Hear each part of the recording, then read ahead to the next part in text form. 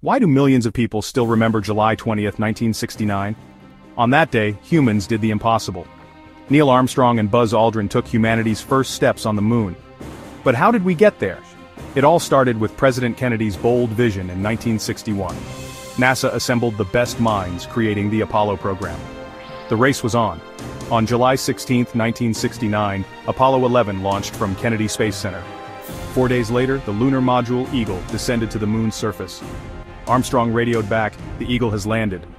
With cautious steps, he became the first human to walk on the moon, proclaiming, "That's one small step for man, one giant leap for mankind." 21 hours later, with samples and memories, they returned to the command module and headed home. Splashdown in the Pacific Ocean was met with global celebration. The moon landing wasn't just a technological triumph. It was a testament to human curiosity and perseverance. And it all started with a dream that reached for the stars. So, next time you look up at the moon, remember, we've been there. And who knows where we'll go next.